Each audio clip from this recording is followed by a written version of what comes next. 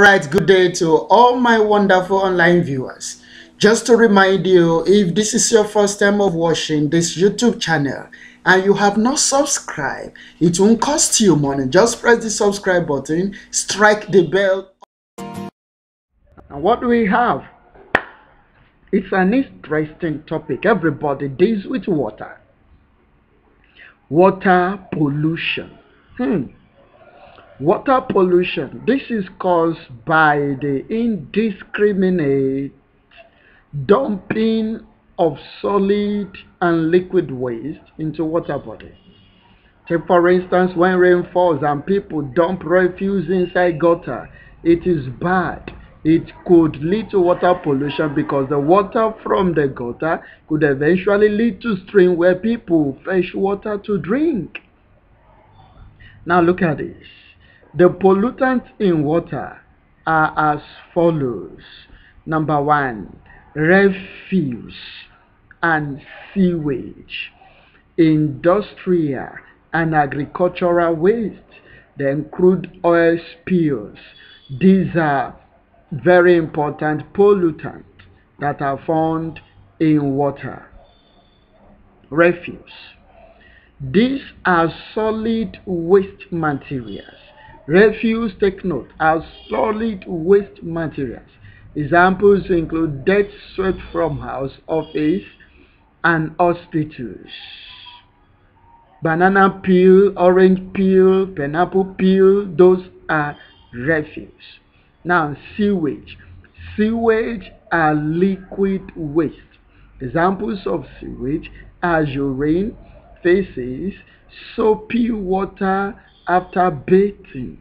They are all called sewage. Now let's move on. Industrial and agricultural waste.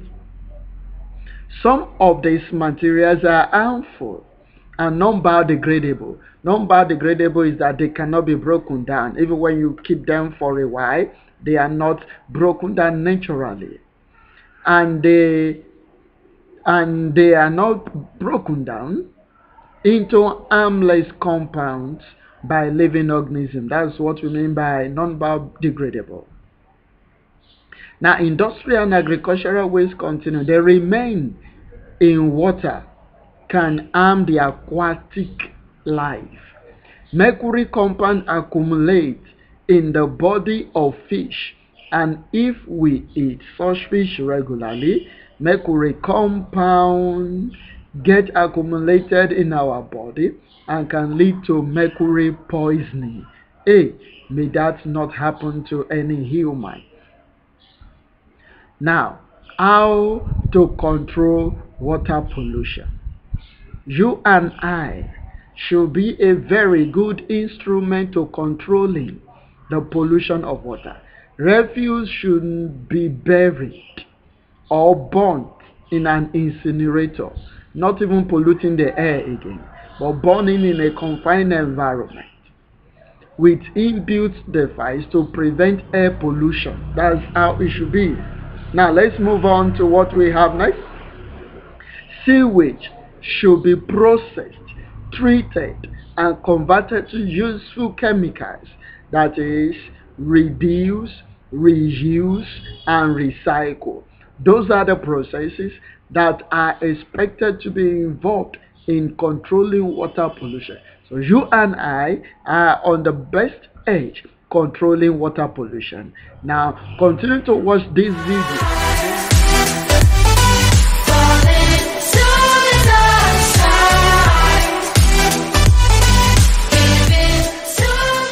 Composition of water. It was in 1881. Were you born that time? That's very funny. That Priestley observed that the explosion of hydrogen and oxygen gas yield water vapor. Now let's see the full page. Cavendish later established the ratio of hydrogen to oxygen to be 2 to 1. Now, what does this one mean?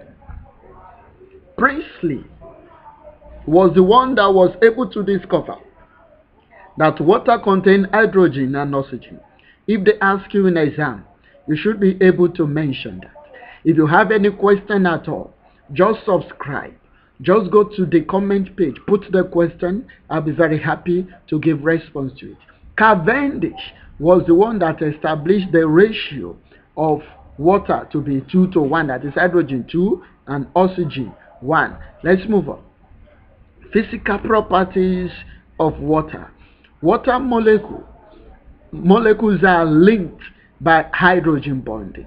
Although hydrogen bondings are weak forces, their abundance in water makes it difficult for water to boil and ice to melt, because there are many. The hydrogen bonding is many in water, so it makes it difficult for water to boil and ice to melt.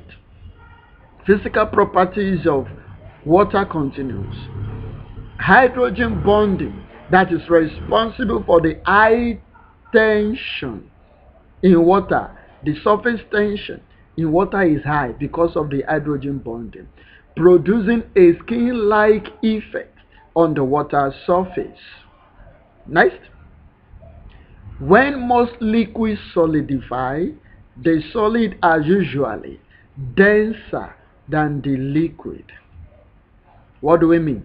When most liquids solidified, the solid are heavier, that's what we mean, than the liquid. For instance, if you have solid oil, it is heavier than the liquid oil. Oil that has congealed will stay at the base of the container, while the oil that is still liquid enough will stay at the top. Do you understand that? Now, but in case of water, the reverse is the case. You will see ice floating on water. Water that has solidified now, that is ice, is floating on water because the molecules are held together by hydrogen bonding to form an open lattice structure. Let's continue. The molecule of the liquid structure are crowded in the liquid water. That is why ice is less dense than water. Take note of that. Since ice floats on water, ponds and lakes, the water does not freeze completely during winter. If it freezes at the top, under it is still pure liquid. And that is why